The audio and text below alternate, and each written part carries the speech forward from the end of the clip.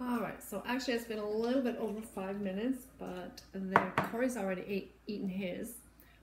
This is the one that my daughter and I will share.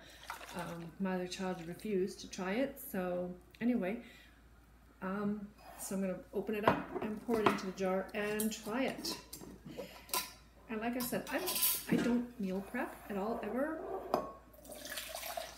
and I put it in here because just to show. Because I wasn't sure how much room it would take. I wasn't sure how much there was.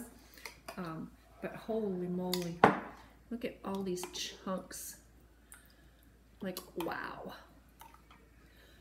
And it looks like everything's already cooked. The recipe is really adaptable. I mean, you can put anything you want in it. You could put kale, spring greens, you could put mushrooms, whatever you want, as long as they're thinly sliced.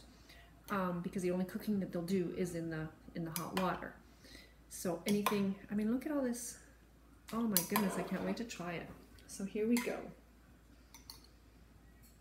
Corey actually puts sriracha in his. He likes it a little bit on the spicy side. I haven't.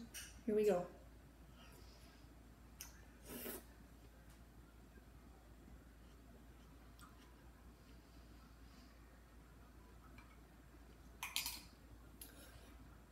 That's actually pretty good.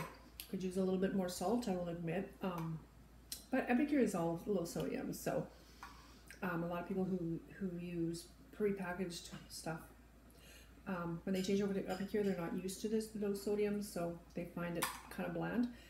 Add a little bit of salt, and it'll be good to go.